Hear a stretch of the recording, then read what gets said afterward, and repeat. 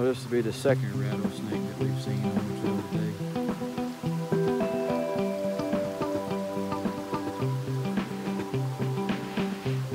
Ugh. Second time the Lord spared us from that one.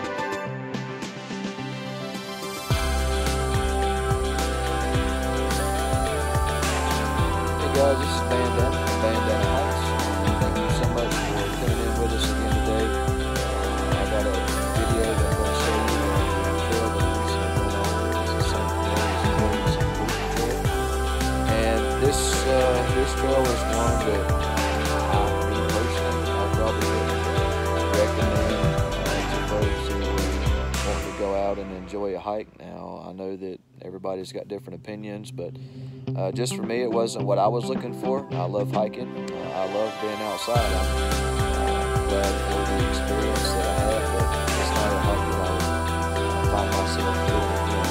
And it's probably not one that I would recommend for other things to do. There's not really a whole lot for to see out there on the St. Mary's Wilderness Loop Trail. When you first leave out and you're going down the mountain, you're going towards Bald Mountain, but you go down, you come up, it's pretty strenuous, and then you end up coming out to a jeep trail. When you get up to the top, you make a left, and you'll follow that jeep trail for a pretty good while. I don't know, it could be 2 or 3 miles maybe. Extremely rocky, extremely rough, and certain parts of it wasn't too bad, but for the most part, most of it was terrible. And you had to, when you had Jeeps or trucks or anything like that coming through, you didn't have a whole lot of space, so you had to move over out of the way, and get in the woods. Some places it wasn't too bad, but some places it was pretty tight, and you didn't really have a whole lot of room to move around, for the trucks and the Jeeps to get by. I would say on my hike, there were probably, I don't know, maybe somewhere between 10 and 15 Jeeps and trucks that we had to move out of the way for them to get through. And the trail is also not marked. It's not, there's not a, like a trail blaze for that hike. So you have to be extremely careful. Also, the other thing too is there's other intersecting trails that you may find out there that are not on the map because they're older trails and they're just not kept up with anymore. The St. Mary's Wilderness Loop Trail, the beginning of it doesn't look, too awful bad. You can kind of tell that in portions of it from the very beginning that it's not maintained very well. But once you get out, onto the other side, past like the Jeep Trail, and once you come back in into the woods, into the wilderness, you'll see that section of it is definitely not kept up and not well maintained. It'd be very easy to maybe kind of lose your path, especially if it's been raining real hard, because some of the trail paths are kind of get run over with water, and so it can be kind of difficult to find your way if you're not too careful.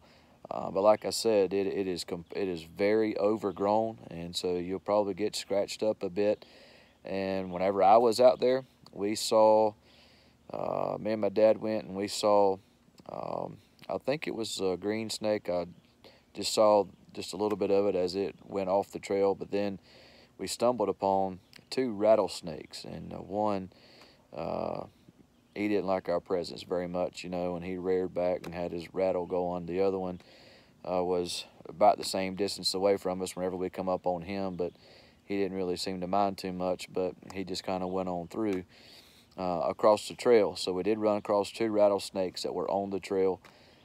Granted, it's just I guess it's kind of what you'd expect being out there in the wilderness, and it was in the beginning of June, so just some things that you need to watch out for when you do get. It's extremely rocky, but when you do get down towards the other end of the hike of the Wilderness Loop Trail, you'll come out to a very nice campsites out there, where there's a lot of campsites, big huge creek that's running by, and that area down there is extremely nice. Now, if you'll take one of those spur trails off to the right, you can go down to St. Mary's Falls. Now, we didn't do that, but I am planning on going down there sometime soon. But if you want to go back to your vehicle up on the Blue Ridge Parkway, then you just continue on the trail, make your way on up. But I enjoyed the latter part of the hike better than I did the beginning or the middle or any of that. The latter part of the hike was still strenuous because you had to come back up to the Blue Ridge Parkway from the valley, but the scenery was just beautiful. I really enjoyed that. But it's not really a hike that I would probably recommend to a lot of people. Even though I love hiking, I love being outside, and every hike is different. But it's probably not one that I would recommend that a lot of people going. But, you know, everybody's different, and everybody has different tastes. But I am thankful for the experience, though, and if that's what you're looking for and that's what you want, then I say get out there and do it. But anyways, that's my 2 cents on the St. Mary's Wilderness Loop Trail, and I hope I see you again.